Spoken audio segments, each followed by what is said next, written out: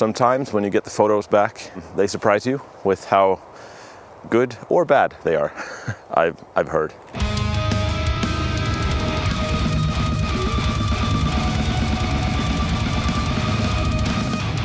2 weeks after my last photo walk trip thingy, I wanted to try out another analog camera of mine, the Minolta XG-2, also known as the XG7 in North America or XG-E in Japan. This particular unit holds a dear place in my blood pump cavity organ part of my body because it's the only SLR that's been with me since back when I was growing up. My dad found it in the basement earlier this year and gave it to me along with a couple of lenses. Needless to say, I was extremely excited to see it again after all these years, so I cleaned it up and put a battery in it to make sure it worked. Which it did. Well, everything but the light meter, unfortunately. But that's okay. I bought this little TD Artisan external light meter with a cold shoe mount that works well enough, and if that fails, there's always the Sunny 16 rule, as well as numerous metering apps available for smartphones, so I should be fine. I'm planning on making separate videos for the actual cameras and lenses that I have, so I'll try not to get too gear focused here and now. Is that something you think you'd be interested in watching, by the way? If so, is there any particular camera body or lens that you'd like to see featured? Head on over to my Instagram account where I've posted photos of many of my cameras, and drop a comment here below to let me know which one you'd like to see more of. I promise I'll read them all and reply to as many as I can. Many, if not all of my cameras have a pretty cool backstory that I'd love to share, so please help give me a reason to. Like I said in the last video, I've more or less accidentally managed to build a pretty extensive backlog of these photo walk series. In other words, I've seriously fallen behind in editing them together. Meaning this one, for instance, happened almost a year ago, and we've been on numerous walks since. We've captured every single one of them on video one way or another, so you will get to see them all eventually. But the format has changed slightly, as you'll probably notice if you stick around. While on the topic of sticking around, have you subscribed yet? No worries, I'll wait.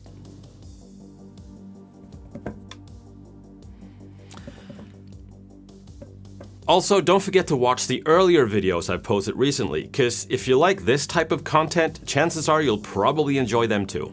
As mentioned earlier, I got the camera together with two lenses, a Tokina 35mm f2.8 prime and another Tokina 75-150 f3.8. But that meant I didn't have a faster, slightly tighter prime lens for this system, something that just had to be remedied quickly.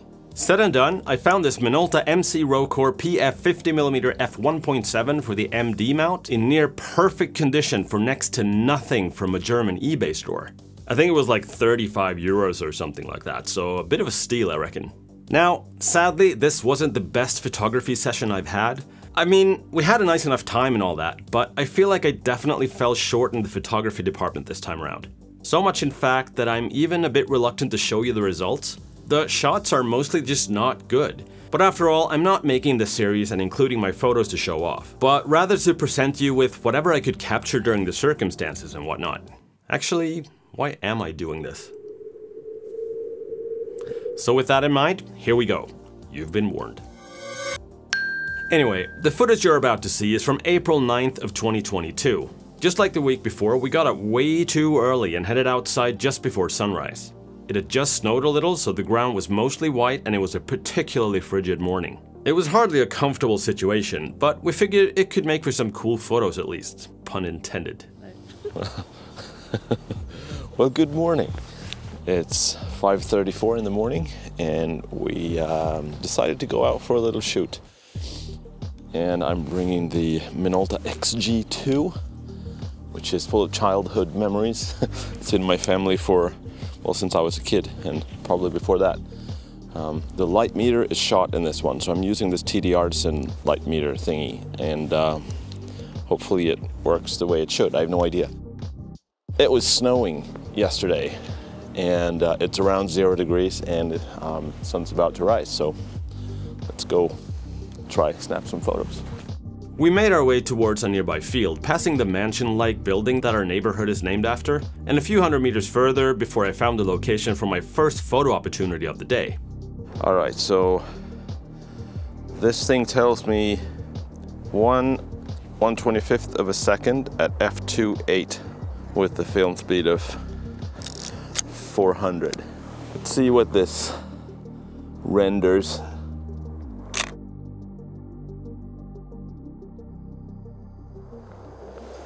Click. Nice shot of that hotel. I'll sell it to them for millions. Moving on, soon enough we saw Brännkyrka kyrka through the trees in the distance and decided to head in that direction to hopefully catch some sunrise shots of the graveyard or something, while stopping to snap some photos on the way, obviously. Alright, already tried a couple of photos out here, but it's really cold and my body doesn't handle the cold very well. My eyes are tearing up, but that's fine. Everything's just a little bit blurry. Hopefully the photos are less blurry.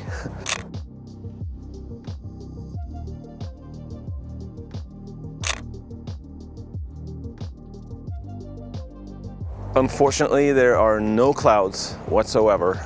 The sun will rise above the horizon in about 5 minutes, and hopefully that'll give us some shots. We're thinking about heading up to that church up there.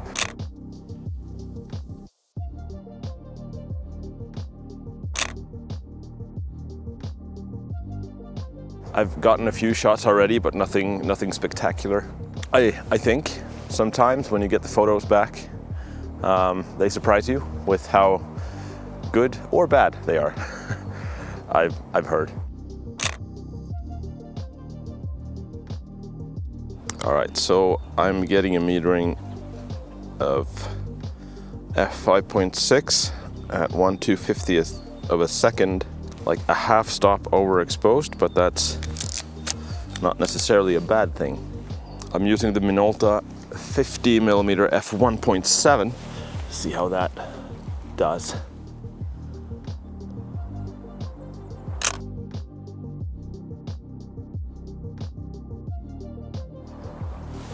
Maybe.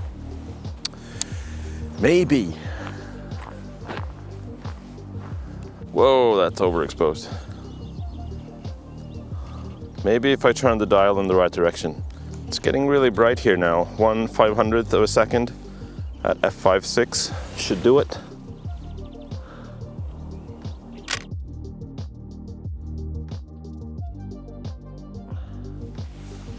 Maybe.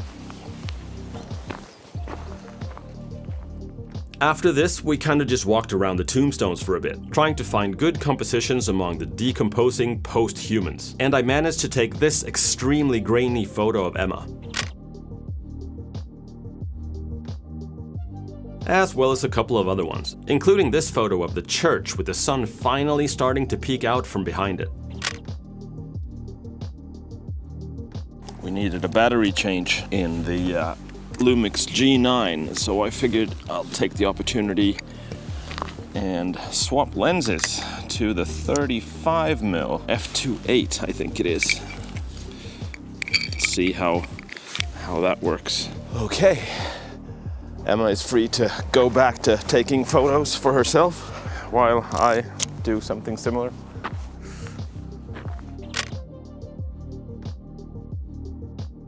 It's weird with these lenses, both the 50 and the 35, it doesn't really seem to focus to infinity. So I'm not sure, there might be something wrong with the focus mechanism in the camera or the lens, I don't know. But that would be two lenses that would have the same problem. So we'll see, maybe if these photos come back, they'll be all out of focus, all of them.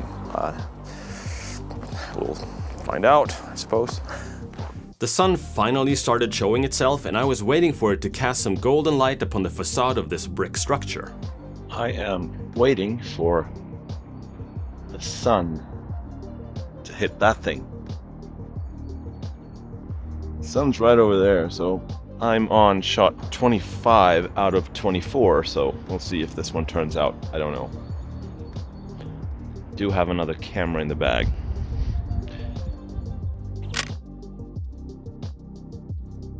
That was the last shot. Strangely, I got 25 shots out of a 24 shot roll, which is a little bit alarming. Either the first one or the last one didn't turn out, probably. I'm hoping the first one didn't turn out, because I think these are better. I like this shot. Unfortunately, I don't think it turned out great. Towards the end, I ran out of film in the Minolta, but it also brought what has probably come to be my favorite camera, the Canon FTb-n, as a backup.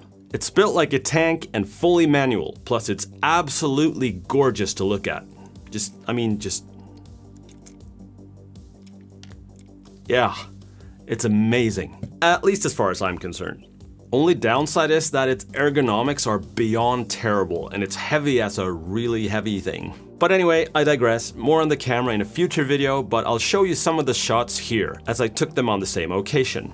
I had one of my first ever vintage lens purchases attached to it, the almost antique Canon FL 50mm f1.4 from the mid-60s. It's not the sharpest piece of glass in the world, but I wanted to try it out and I thought it would fit well on the FTb. In hindsight, it's probably better used for video where lack of sharpness is arguably a good thing, and that's actually why I got it in the first place. At first, I wasn't going to include this last segment, with it being another camera with only a few shots taken and all, but then I figured since it happened during the same walk, I'll throw them in as a bonus. Anything for my viewers. Alright, so I ran out of film in the Minolta. So here we have the Canon FTb with the 50mm f1.4 FL lens and a skylight filter on for some reason. I loaded it a while ago, so hopefully I did it correctly. This meter says green f5.6 1/500th of a second. So let's see.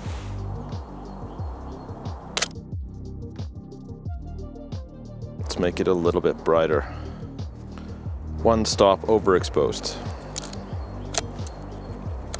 Let's see what happens. Same shot.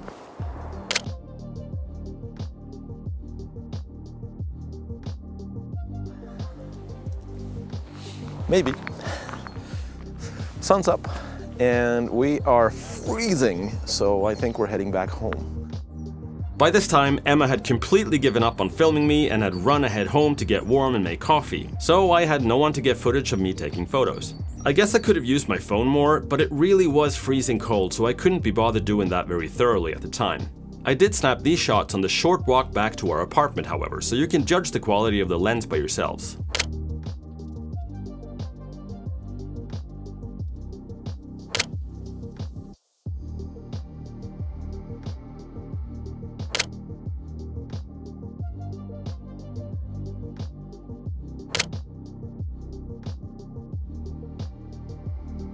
Finally indoors in the warmth and with a well-caffeinated bloodstream, I recorded this closer clip in our living room while Emma caught up on her sleep for a bit, which is why I talk really quietly and weird. Sorry about that. I won't show you the whole ramble, but here's the gist of it. Alright, I'm gonna make this really short and try to talk a little bit quietly because Emma went back to bed. So we were out for, I don't know, an hour and a half, just around the neighborhood here. I ran out of film in the first camera. Luckily, I brought the Canon FTb. I was gonna make a separate video on this one. Same story here. I don't know if it works, but good thing is I can take the roll out of the Minolta and have it processed.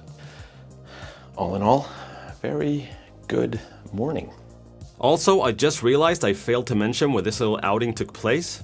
Well, this time we just walked around the area where we live, in a suburb just south of Stockholm.